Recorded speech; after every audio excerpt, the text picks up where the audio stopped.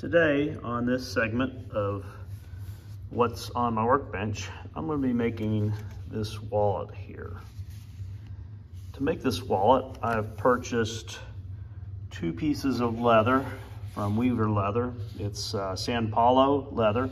I've purchased a double shoulder of black and a double shoulder of this apricot as well. I'm going to use these tools here, the 5mm stitching chisels from Weaver Leather. I'm going to use this corner knife to cut the corner. You could use a utility knife or such to cut the corners, but this makes a nice continuous cut. John James needles, and I'm going to put it all together with this 0.06 Tigeritza thread in black. So that's today's project on the workbench. Follow along, hope you enjoy. To get started on this project, I have cut out 2 pieces of leather. It doesn't need to be heavyweight leather. This leather that I purchased is about 3.5 ounces. And I've cut out 2 pieces. The outer piece, which in this case is the apricot, is 6 3/8 inches by 3 1/4, and the inner piece is 6 inches by 4 inches.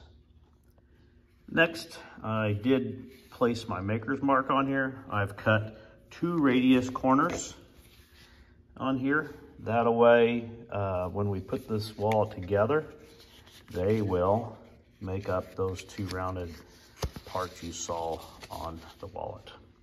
As you can see, it's a beginner project and it's really fairly simple once you figure out your sizes. Next, I put one simple little stitch down here, and I have put double-sided tape around the outside of this. So I put that one stitch there so that as I assemble it, I can keep this top edge matched up. So I'm going to now take these 2 pieces and put them together like this. And then I will create stitching holes around the edge. Using this 5mm stitching chisel from Weaver Leather, I created the holes here along the edge. I stayed back from this lower corner a little bit because I will round that slightly, and stopped up here at the top about the time it reaches where the radius starts. Now that I have the holes in here for the stitching, I will start my saddle stitch up here.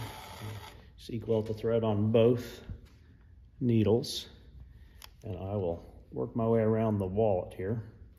This top part here will have the most stress of any of the stitching. Shouldn't be a ton of stress, but I'm going to come back around a second time at the top here, doubling the amount of thread that is holding this.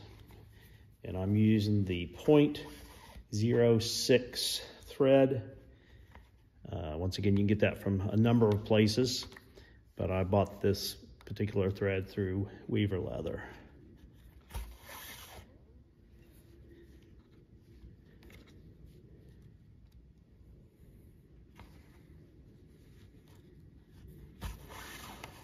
And I think I've said it in previous videos, but I use the 0.06 thread. It's the finest Tigeritza thread. I use that because the stitches are really, I think, pretty well defined, and I like how that looks on the finished project. So I will just work my way around this. As you can see, it doesn't take a terribly long time to stitch around here.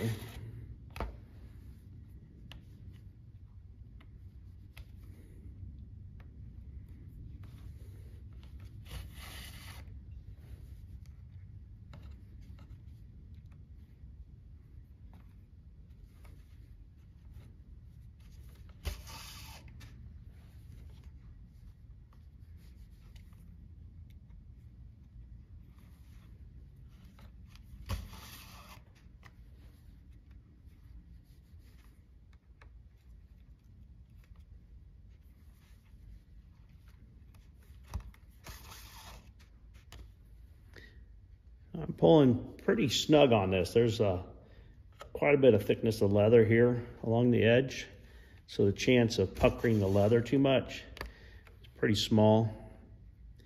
But you don't want to pull far enough down to where the thread totally disappears into the leather. That will not give you the look that you're looking for.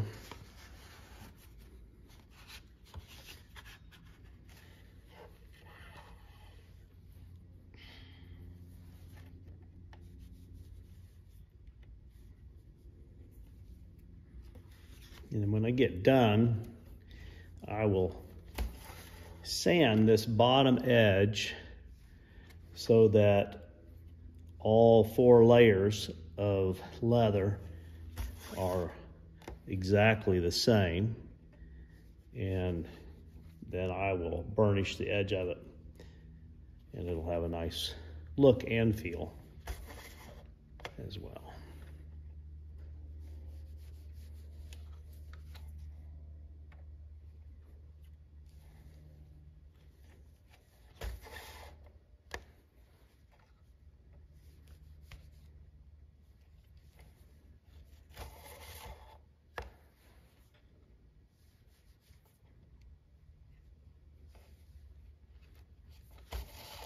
Simple wallets like this are a good way to use up pieces of leather that you maybe trimmed off of other projects. I don't really call them scrap because that makes it sound like it's waste. It's not. That's kind of how you try to utilize the majority of the hide that you have. But out of any piece of leather that you buy, by the time you work around flaws and curves and different things that you create with your pieces, you lose about 30% of the leather you buy to what would be then waste. Not smaller projects, but actual waste that goes in the trash. About 30% of each piece. And when I get down here to the end, I will finish off it. And I will come backwards about 1.5 stitches. And there's not much stress on the leather here, so I really don't need to make a square knot. I'm going to finish it off by trimming each side closely and then melting the end of it. When you do that, the thread, the end of it there, that helps keep that from pulling back through. Well, I got a little knot there. I'm going to have to back that out and fix that.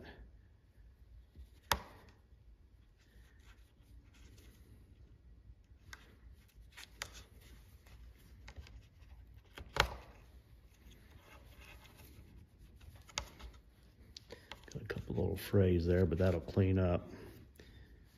If I had done that in the main run of the wallet, then I would have taken out my stitches and started over. But you will not see that there. And I'm going to use my thread zapper to melt the ends of the thread here.